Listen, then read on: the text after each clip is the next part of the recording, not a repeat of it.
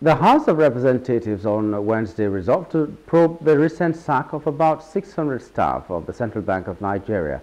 The resolution of the House followed the adoption of a motion on urgent public importance moved by the member representing Karu Kefi Kokona Federal Constituency, Nasarawa State, Jonathan Gbefui, on the floor during plenary on Wednesday.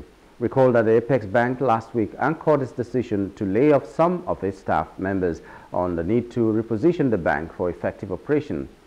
Addressing the House, Gbefui noted that C.B.N, as part of an extensive reform, has been downsizing the workforce, which has affected close to 600 employees, including directors and nearly all staff members in the governor's directorate being terminated.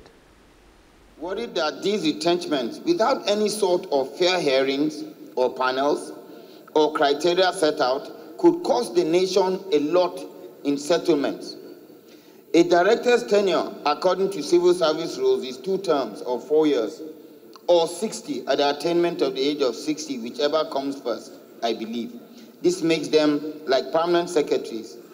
Their capacity being thrown away cannot be easily replaced. Also worried about staff morale and progression. People choose careers in civil service so that they can have some sort of security and learn from their superiors. Terminating appointments arbitrarily will amount to killing the morale of junior staffs, not knowing what their own fates could be.